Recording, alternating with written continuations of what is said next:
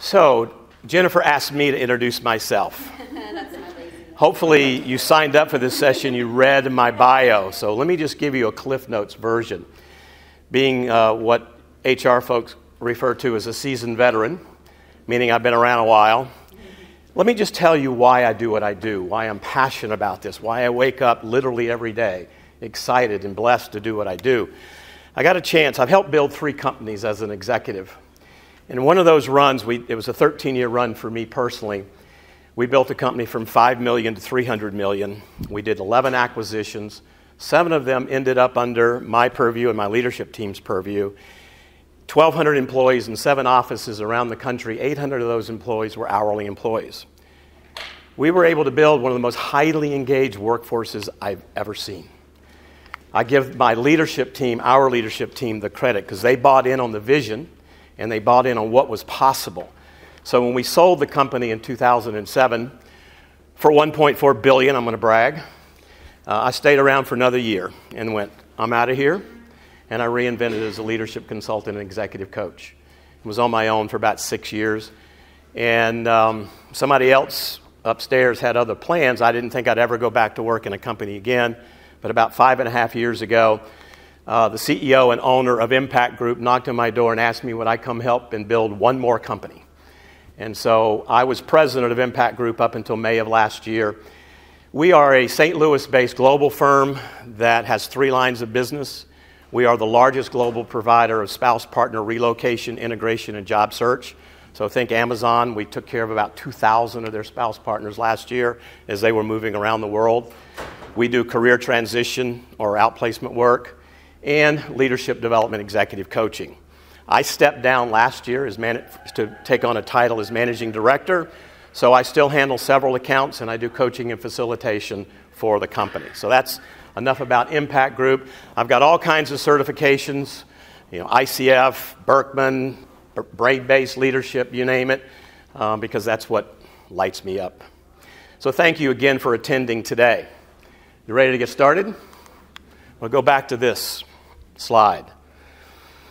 Let me think. 29 years ago now. It's a Sunday morning. And I'm helping my daughter get dressed for church. As I lean over to buckle the first buckle of that little black patent leather shoe, she's 7.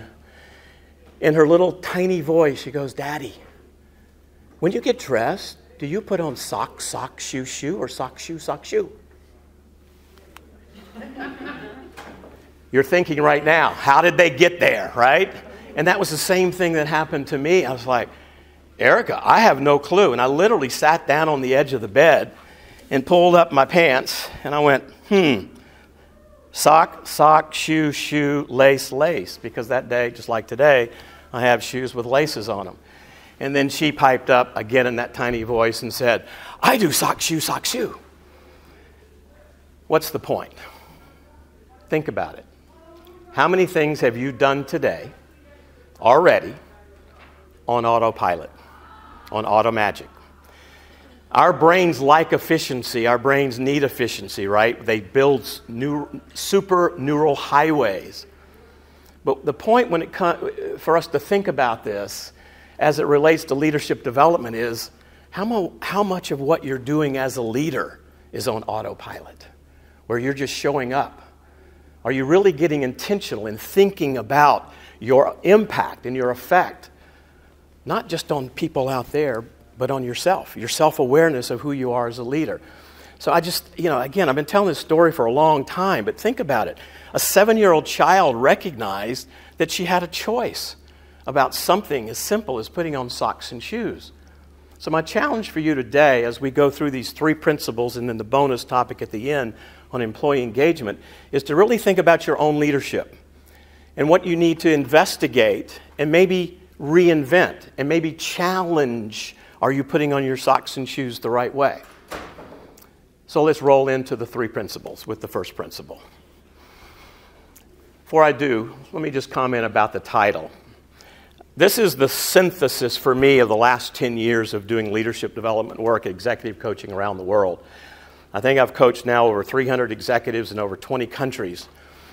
And when I do workshops or I do a 6-month project or a 1 day or whatever it may be, I always ask this question: what are you taking away from our time together? What are you learning? What's your insights?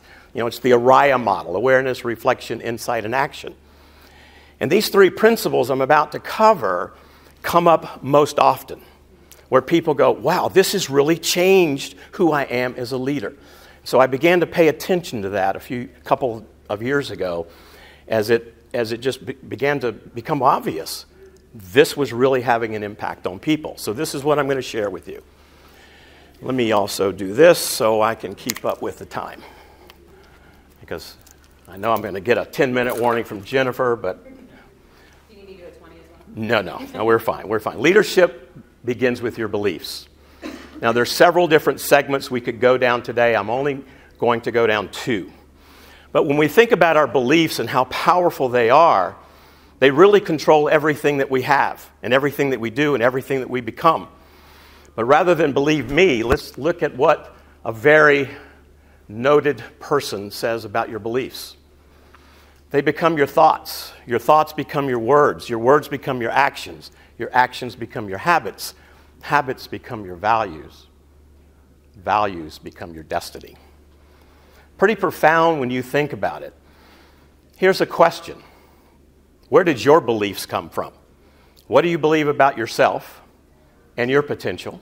What do you believe about others and their potential? What do you believe about the world?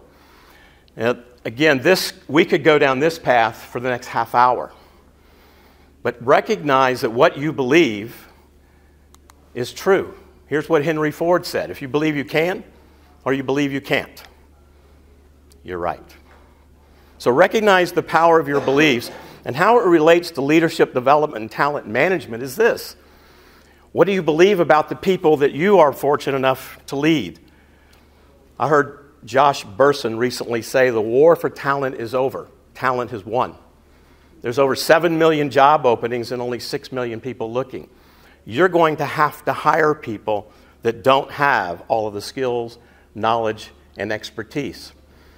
But if you're not in a growth mindset, and if you're not familiar with that, Carol Dweck is the leading authority on the growth mindset. Microsoft transformed their culture by turning it into a growth mindset culture.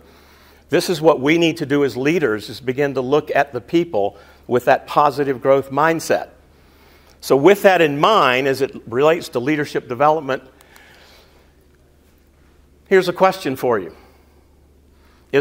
So first, do you believe that leadership development is a talent? Do you believe being a leader is a talent?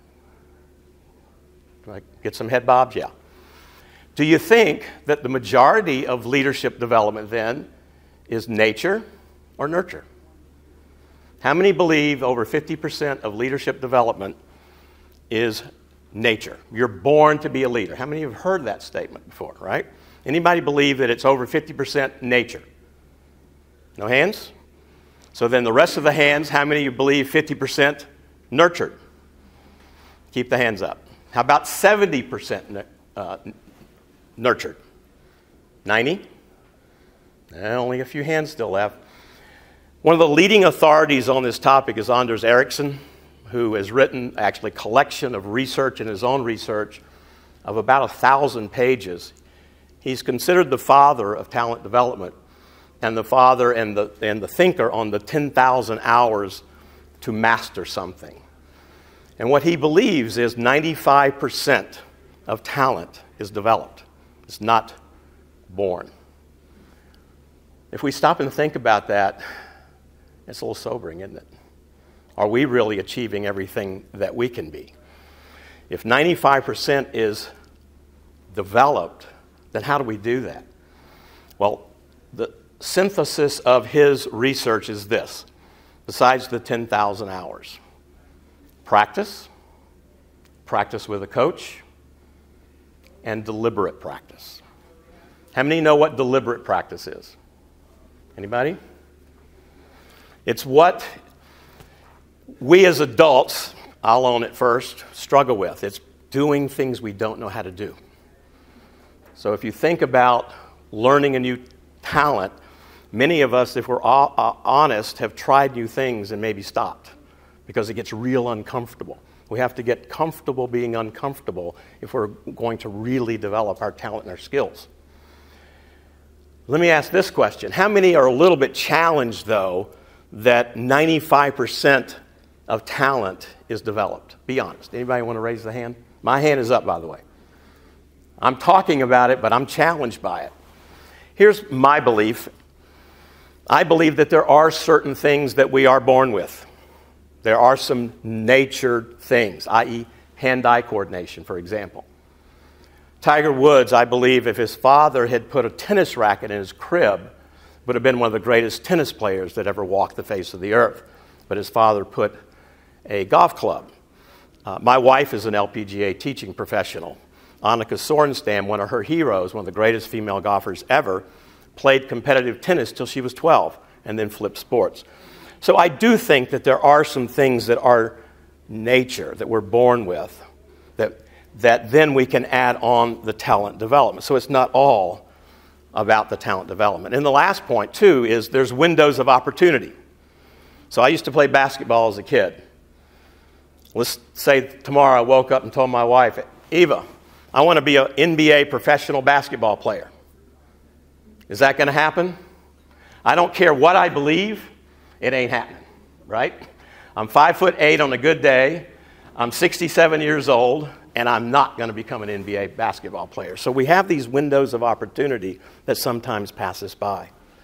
So just recognize that your beliefs about what you're capable of and the recognition that you probably are not maximizing, and I'll speak to myself, not maximizing all that you can be. Those beliefs that we have keep us safe. We make up excuses why we can't get that extra degree or we can't go for that next role. Now, there's another piece of the beliefs. I am not a microbiologist, and I didn't sleep in a Holiday Inn last night. How many have heard of this topic? Epi is outer, genetics is your DNA, the gene code. A very short version of a long story is DNA was discovered in the 1890s. In the 1950s, Watson and Crick, two English gentlemen, discovered what it looked like, the double helix. And they promptly went into an English pub, lifted a pint, and said, "We've discovered the secret of life." Then fast forward, in the early 2000s, with computerization, the scientists were finally able to unravel the genetic code, over 6 billion pieces of information. And again, proclaim we found the secret of life. But something happened along the way, and over the next 3 or 4 years, they began to notice that what they had hypothesized was not coming true. And here's what it is. If you think about Magic Johnson, if you're familiar with him, a former great NBA player, he has the HIV virus in his system, but he's never contracted the disease. And what microbiologists like Bruce Lipton, who wrote a book called The Biology of Belief, well, I highly recommend it. It's a slog. It's written by a microbiologist, but it will amaze you. People like Bruce Lipton and others now believe that your DNA is not fixed. They have been able to prove in the lab that your DNA can be influenced by your mind, by people around you, and your environment. Another great book, if you really want to explore the mind in a deeper way, is A Mind to Matter by Dawson Church. And he cites a lot of experiments that have been done. Here's the point, is that think about it, if you have the ability to change your DNA with your thinking and your environment and the people that you hang around with, what else can you do? And I'll leave this section with one quick story. My brother, about 5 years ago, a little less than 5 years ago, was diagnosed with stage 4 liver cancer. And as soon as he heard the diagnosis, he immediately looked at the oncologist and said these words, "I do not want you to tell me how long you think I'm going to live." He said, "You better tell your entire team that no one is going to predict my lifespan. You tell me what the protocol is, and we will do it. And we will keep going through day by day. But you let everybody on this team know, no one had better ever tell me how long I'm going to live." I don't know if you've ever experienced this in your family or friends or whatnot, but the typical life cycle for stage 4 liver cancer is 6 months. He lived 4.5 years. Yeah, he fought and he fought, but he refused to believe and let somebody else put in their belief system about his future and his destiny. So again, when we think about ourselves and becoming that next level leader and what we are doing and how we can grow, but also how do we affect others, recognize that how you are is affecting others, literally affecting people's DNA. That's pretty incredible when you stop and think about it. So that leads us to the next principle. Leadership is 24/7, 365. The way I like to say that's the double negative. You're never not leading. So again, this is the feedback I've gotten from leaders and executives and people that I've coached. I never realized this before, that everything you think, do, and say is being observed. It's being absorbed by those people around you. So how are you showing up? What are you bringing into the office? So how many have done any research or reading on brain-based leadership or neuro leadership? So what is the number one job of the brain? Keep you alive. Right. Yeah, we are the descendants not of Betty and Barney, who would come out of the cave in the morning and go, oh, look at the sky, it's blue, and look at the flowers blooming. Those ancestors were eaten. We are the ancestors of Fred and Wilma, who came out and looking to see the danger, and Fred would put his ear on the ground to see if he could hear the thundering footsteps of the Tyrannosaurus Rex. And if he did, he'd run back in the cave. So our brains are hardwired to keep us safe and to keep us alive. What has this got to do with leadership? So how many are familiar with the Google study, Aristotle, on what makes great teams? This is the data from them with the number one reason for high-performing teams is the creation of psychological safety. It's creating that environment where we feel safe to be vulnerable. If you're familiar with Brené Brown's work on courage and vulnerability, this is where it can start, how it can start. I have a certification from the Academy for Brain-Based Leadership in Brain-Based Leadership, and this is their model, though, because if we look at this room of about 30 people and we just say that psychological safety is what we all need, each of us defines that differently. And the model that they use is that the 5 things they believe are important are security, autonomy, fairness, esteem, and trust.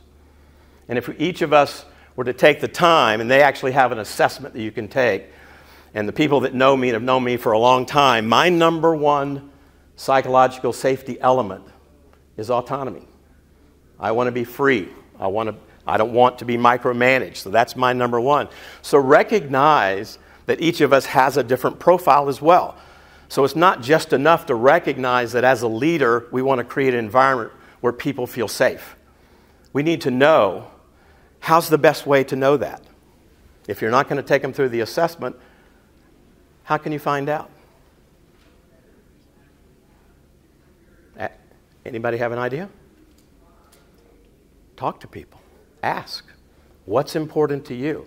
When I'm leading you or when we're working together, what am I doing that's working for you? What am I doing that may not be working for you? What could I do that would empower you more? It really involves those one-to-one conversations as we move toward recognizing also the pain and danger model of our brain seeking safety. 80% of us, if we're not careful, if we don't investigate our socks and shoes, we will play not to lose because of that negative bias. But fortunately, there's 2 parts to our brain, the hardware and the software. The software we call the mind's eye, where with intentional focus and effort and desire, passion, vision, goals, we can architect and design what it looks like to play to win for ourselves and for others. Now, the model of leadership that I have been exposed to for the last 10 years, and I'm privileged to coach at IMD in Switzerland, at Lausanne, Switzerland, in the number one leadership program there called High Performance Leadership, was from my mentor, Dr. Kohlreiser. It's called Secure-Based Leadership. And it really, I think, defines what brain psychological safety really looks like in a bigger way, in a better way. But a secure base is a person, place, goal, or object that provides a sense of protection, gives a sense of comfort, and offers a source of energy and inspiration to explore, take risks, and seek change. How many of you would like more innovation and creativity in your organizations? This model, if we look at it, what happens with the strength of you becoming a secure-based leader for yourself, but then for the people around you, where you're turning off that negative bias, this is what it looks like. There's many versions of secure bases. The two major ones are people and goals. We also know, in fact, how many know who Howard Ross is? He's considered the father of unconscious bias. He has a new book out called Our Search for Meaning. He talks about belonging. That's also a fundamental thing that our brains want. Our brains we're tribal. We want to belong. And so this is what we're talking about from the standpoint of you as a leader being a secure base for yourself, but the people around you, to create this environment where they know that you care about them, you're bonded with them to the point where they know they belong and that you love them. Okay? And the other is the goals that we have. And if we can create that environment for ourselves and the people that we're blessed to lead, then the exploration and innovation will occur, is what we believe, because it creates that empowerment and the self-esteem for the people. So you have a handout at your table. Let me check my time. So look at a couple of these. When I do this, oftentimes when people will say, Ed, how can a disaster be a secure base? Well, I was coaching in California a few years ago, and I had a guy in my program that had been at hotel in Santa Cruz in the big earthquake hit in, was it 1987? The one where the baseball game was being broadcast, I think? 89, thank you, 89. And he was at this hotel. He was the general manager, and their hotel was affected and hit by the earthquake. And he said for him, that event was unbelievable because it showed what he was capable of in a crisis and also what his team was capable of, because they had to take care, 150 or whatever the number of guests were at that particular hotel in that particular day. So that's how a crisis can literally be something I can go back on and know that in a moment where I'm challenged without necessarily the skills or the knowledge, I've never been trained to handle an earthquake, he responded and his team responded. But when we think about our experiences, our marriage maybe, our university, oftentimes boarding school can be a secure base or not. Anybody in the room here go to boarding school? Yeah. Little sidebar. George's work on secure base leadership is based off of John Bowlby's work on attachment theory, which he himself, John Bowlby, was sent to a boarding school at the age of 7. And his takeaway from that was, no child should ever be sent to boarding school until they're 8. I'm going, what? But it was such a profound experience for him. He recognized the impact on him that's what he spent his life researching, was children and the environments they were raised in and how they grew up to be adults and what it was like when they were growing up. Did they have that strong mother and strong father relationship? And then George took that work and applied it to his work as a hostage negotiator. He's been held hostage 4 times and still lived. Yeah. I know. What are the chances? But it, don't hang. He doesn't do hostage negotiations anymore, thank God. He just teaches the program at IMD. But think about some of these examples, and then you've got examples on one side of your handout. I'm going to put on a little bit of music for about 2.5, 3 minutes at the most. Think about some of the secure bases that you have in your life. Let me share one atypical with you very quickly, and I'm going to share a really crazy one after we do the debrief. This is my father's wedding band. My father passed away in 1999. And not long after he passed away, my mother gave me this wedding band. So this is a remembrance of my father literally every day. So it's amazing what can be a secure base for us. One of the coaches I work with in Switzerland was an Olympic swimmer for the country of England, the UK, Britain. And she has an Olympic necklace that her coach gave her. That she still wears. She's in her 50s now. But it's her secure base of knowing what she was able to accomplish in her life. So secure bases can go way beyond people and goals. They can be symbols. You know, if you're a person of faith, whatever that faith may be, the Quran or the Jewish Bible or the Christian Bible, those can be secure bases. So I'm going to put on a little music, take about 2 or 3 minutes, and think about your own secure bases. And then we'll do a quick debrief. When I unraveled my life through the process we do with executives at IMD, It was called The Roots of Leadership, where I looked at my lifeline. And I looked at the day I was born to the day I showed up at that program 10 years ago as a leader. It became obvious to me that the first 5 years of my life, my parents were not secure bases for me. My parents, it was a very dysfunctional home. I was in the middle of those two. I was the pet of both of them, so I was constantly, as they were fighting. And I didn't have a secure base in my life till we moved to Charleston, South Carolina, and my grandmother showed up in my life. And my grandmother became my rock, my secure base. And so one day, about 4 years ago, I walked into a Whole Foods, and I'm in the fruit section. I picked up a basket of figs, and I get goosebumps now thinking about it. I went, oh my God, figs are a secure base for me. And some of you are saying, Ed, we knew you were weird or thought you were weird. Now we know you're weird. But here's the story. My grandmother, I'd go stay at her house. It was the only place where I felt safe. And she had a fig tree out her back porch. And I'd walk out the back porch and go climb in the fig tree and sit there and eat figs until I was about to puke. But today, I just love figs. So it's amazing what can be a secure base for us. Here's the piece what's your name?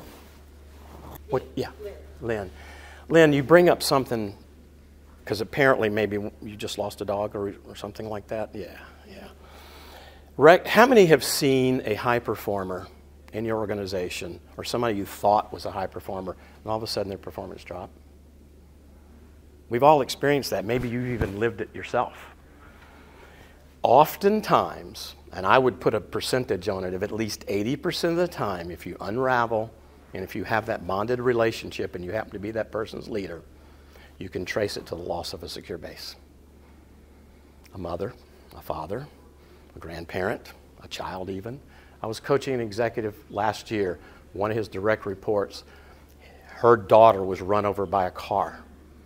She didn't die, but it was amazing what these concepts helped Ron do to come alongside his employee in that moment of crisis. And I did another leadership program for 70 of that company's leaders back this summer, and that particular employee came up to me to say, thank you for the difference you made in Ron's life in that crisis that we went through with my daughter. So that's how secure-based leadership can show up. But recognize that if you've got somebody working with you and the performance is going down, there could be a loss here for them. It's very, very important to recognize the grief cycle and what happens to us when these things may go away. So let me finish up this section here, and this is what it looks like. It looks like a caring and daring model. So we ask the question sometimes, how caring should a leader be? 50%? 80%? 100%? What do you think?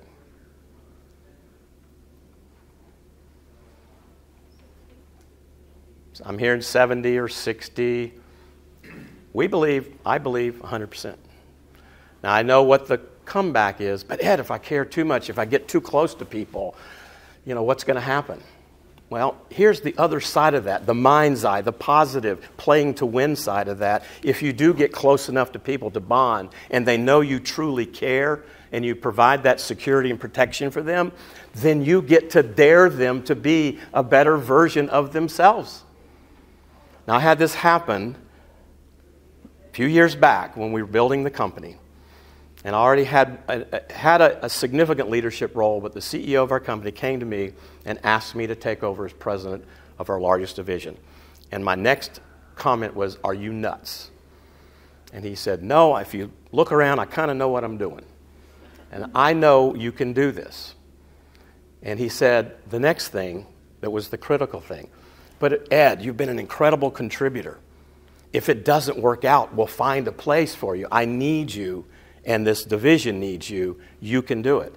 So he provided this caring and daring model for me that then enabled me to go in 2004 as the president, which then enabled me and my leadership team to create this incredibly engaged workforce, enabling me to do what I do today. So if he had not dared me to be a better version of myself, I'm sure I'd be okay, but I don't think I'd be here today with you guys talking about the things that I'm talking with you about. So this is what unleashes potential. If a lot of us have the mentality, if we care too much, it becomes caretaking. And it's not the model we're talking about. It was not about enabling people to stay where they are. It's creating that bond where they're free to turn off that negative mind and play to win. And you're there to catch them should they fall. So let me wrap up this section here. This is just a simple, another graphic of the caring and daring, where the caring creates the safety, the daring provides the risk. Now, I have looked all over for a lot of videos, different videos, to find a great example of what secure-based leadership looks like. And I just cannot find a better version of this. So the quick intro into this video is in 2009, Ted Kennedy Sr., former senator of Massachusetts, passed away from brain cancer. Same thing that John McCain passed away with, by the way. At his funeral, Ted Kennedy Jr. did a eulogy. If you know anything about the Kennedy family, a lot of tragedy, right? But Ted Kennedy Jr., at the age of 12, had bone cancer and had to have his leg amputated. And he tells this story of what happened one winter day in D.C., and I'll let him tell the story. Let me turn off the lights. But this is the most profound example of secure base I've been able to find. Today, I'm simply compelled to remember Ted Kennedy as my father and my best friend. When I was 12 years old, I was diagnosed with bone cancer, and a few months after I lost my leg, there was a heavy snowfall over my childhood home outside of Washington, D.C., and my father went to the garage to get the old flexible flyer and asked me if I wanted to go sledding down the steep driveway.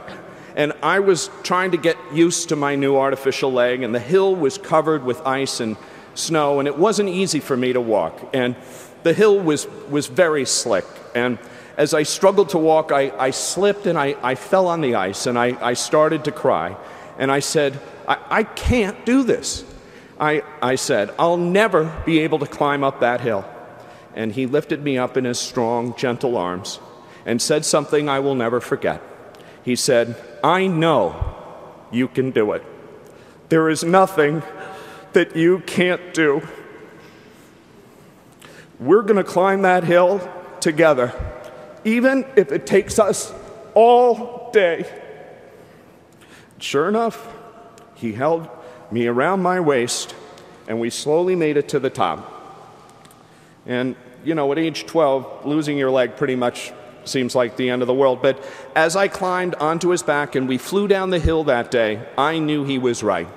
I knew I was going to be okay. How many are touched by that video? Yeah. I wonder what the mother was thinking, right? That's the first thing that came to my mind the first time I saw this video. And the other is, how easy would it have been for Ted Kennedy Sr. to have said, that's okay, you just got the artificial leg not long ago. We can do this another day. How many of us would have taken him, enabled him to stay where he was? But he gave them a bullseye transaction. I know you can do this. And if it takes us all day, we're going to do it. But he was there for his son as a secure base.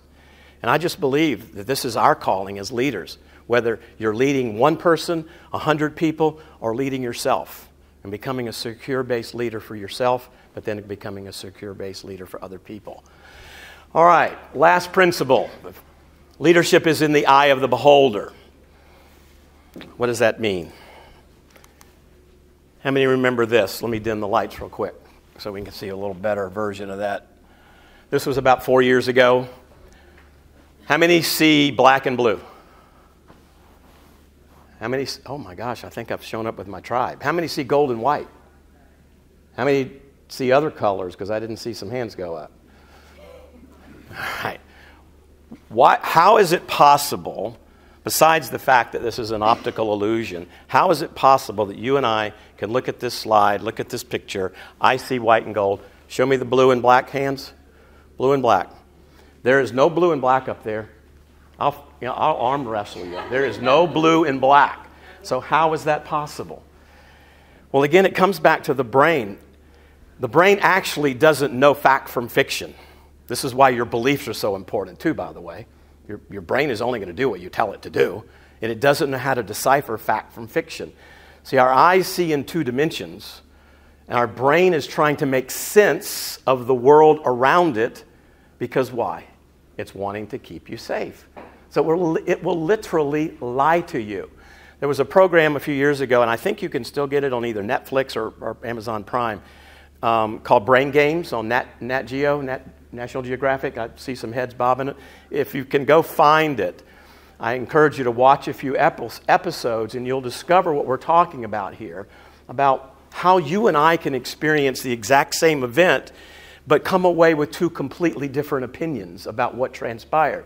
How many of you have sat in a meeting and had a conversation, walked out, and we walk to the water cooler, and I start telling you my perceptions of the meeting, and you go, Ed, were you in the same meeting? Has that ever happened to any of you in this room? Yeah. What causes that? Our values, our beliefs, our perceptions. And my former mentor, prior to Dr. Kohlreiser, Dr. Roger Berkman, the creator of the Berkman Method Assessment, says not only is it our perceptions, but it's our misperceptions of how we're seeing things and experiencing things. So a few years ago, I was doing a project in Phoenix, and I went to lunch with the SVP that had hired me, came back to the building, and there had been a horrific wreck at the intersection of the building. And we walked over to the security officer and asked her what had happened. And she had been an eyewitness, and she told us her version of the story. But then without prompting, she said, but the other eyewitness on the other side of the street had a completely different version of the accident. There's an organization called the Innocence Project that seeks to overturn wrongfully convicted felons, especially convicted death row murderers. 72% of the first 120 overturned convictions, the original conviction was a result of faulty eyewitness testimony. There's no such thing as reality. It's how you are looking at things. So just understand that, which then says what's the importance to leadership is your version of leadership and your version of leadership and your version of leadership may be completely different. So how we show up as leaders affects people. And let me give you another really good example of how our perceptions can create misperceptions with this video. Clearly, somebody in this room murdered Lord Smythe, who, at precisely 3:34 this afternoon, was brutally bludgeoned to death with a blunt instrument. I want each of you to tell me your whereabouts at precisely the time that this dastardly deed took place. I was polishing the brass in the master bedroom. I was buttering his lordship's scones below stairs, sir.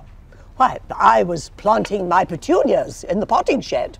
Constable, arrest Lady Smythe. But how did you know? Madam, as any horticulturist will tell you, one does not plant petunias until May is out. Take her away. Sorry, madam. It's just a matter of observation. The real question is, how observant were you?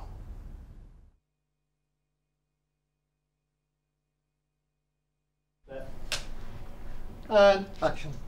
Clearly, somebody in this room murdered Lord Smythe, who, at precisely 3:34 this afternoon, was brutally bludgeoned to death with a blunt instrument. I want each of you to tell me your whereabouts at precisely the time that this dastardly deed took place. I was polishing the brass in the master bedroom. I was buttering his lordship's scones below stairs, sir. Why, I was planting my petunias in the potting shed. Constable, arrest Lady Smythe. So, confession, the first time I saw it, I saw one change and went, did that actually change? I wasn't quite sure I had seen what I saw. I'm not going to ask anybody if you saw changes or how many you, but here's the point. What caused us to maybe miss all those changes? What? Where you focus. We did what the FBI does. We primed you. Solve the murder mystery. So you were thinking and listening to the detective, right? So your focus, your field of view was very focused on solving that murder mystery.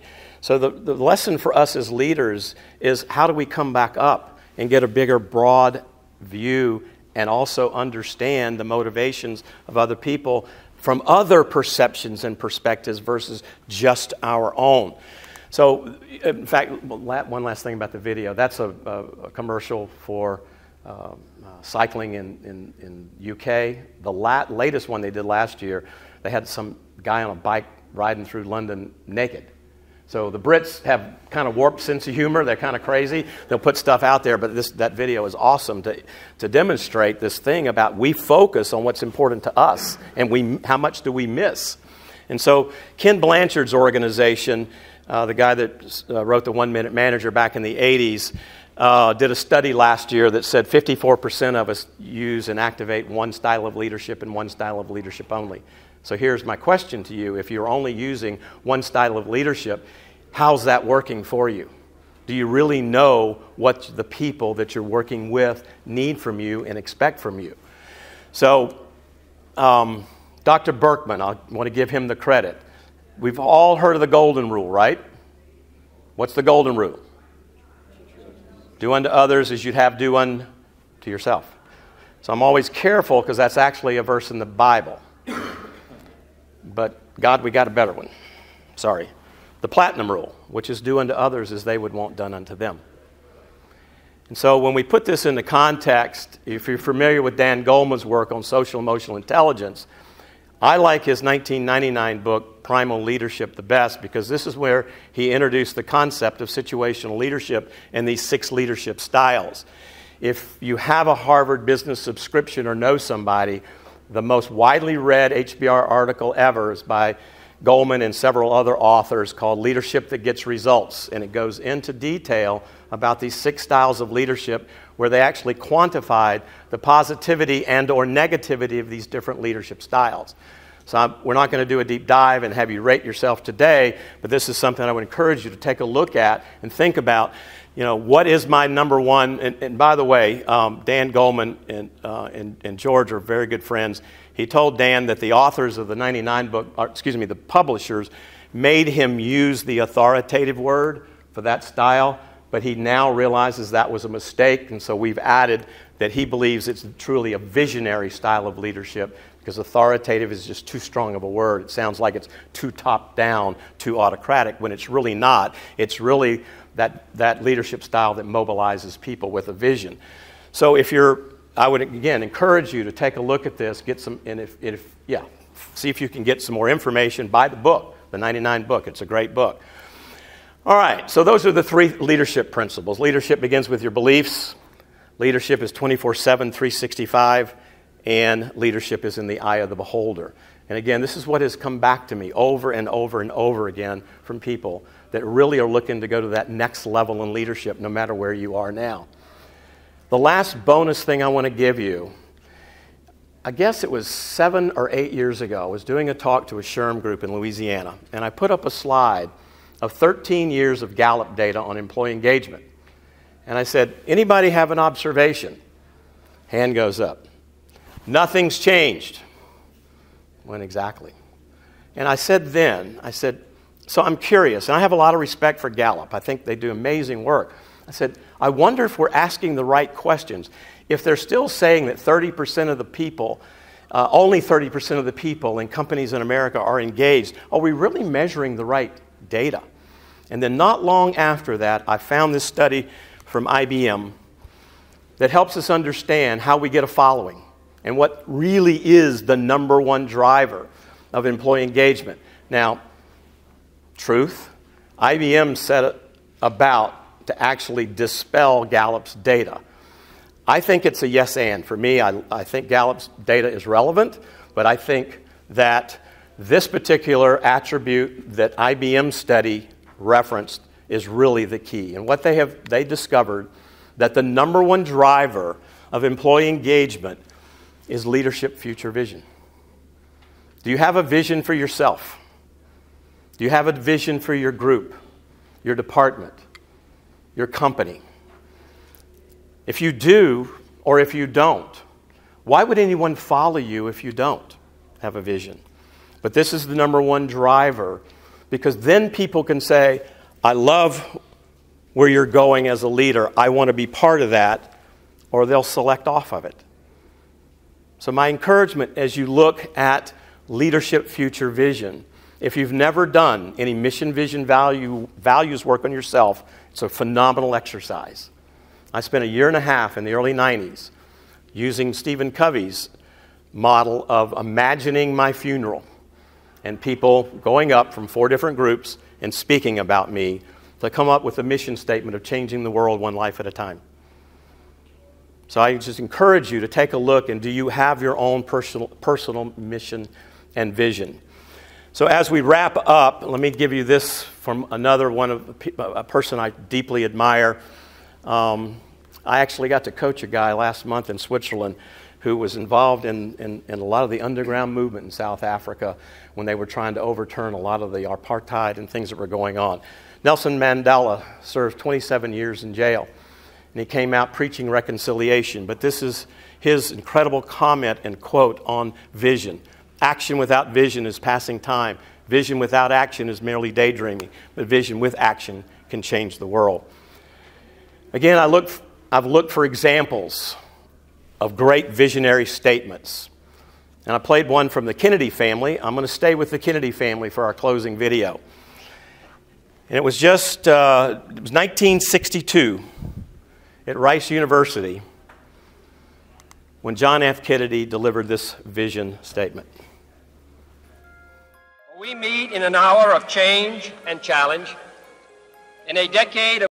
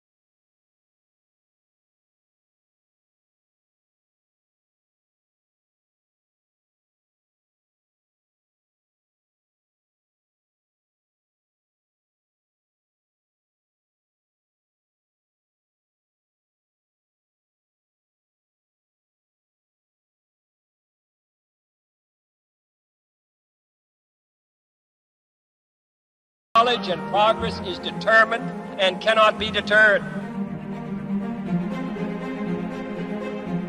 We shall send to the moon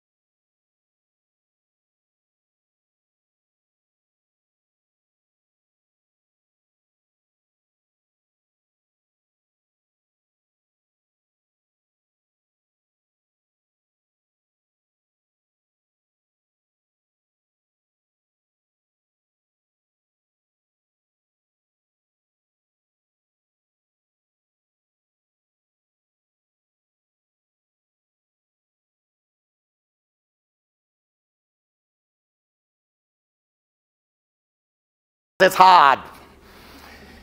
but an incredible visionary launch. And we got to celebrate the 50th anniversary of the Apollo landing just this summer. So it happened. That was 1962 at Rice University, and they landed on the moon in 1969. So this is a prime example of a leadership future vision. The last thing I'll leave you with is this. Some of you may be familiar with Posner and Kouzes and the Leadership Challenge work that they've been doing for the last 30 plus years. 6 editions of this particular book. And we use that model at my former company, the division I ran. But here's the takeaway, and the last thing I want to leave you with. They were asked once, if all the research you've done, if you had to define leadership in one word, what would it be? So let me ask you very quickly. One word to define leadership, what would it be? Trustworthy. Influence. What else? Influence. What Posner and Kouzes say ties back to secure-based leadership. They believe the one word is relationships. And if we understand our brains, if we understand that there is this deep need for each of us to belong, to be loved, to be cared for, to be affiliated with people like us, and also I would encourage you not like us, to learn the other side. So thank you very much for the time today and listening to these 3 leadership principles and the bonus on what truly drives employee engagement. You've been a great group. Thank you.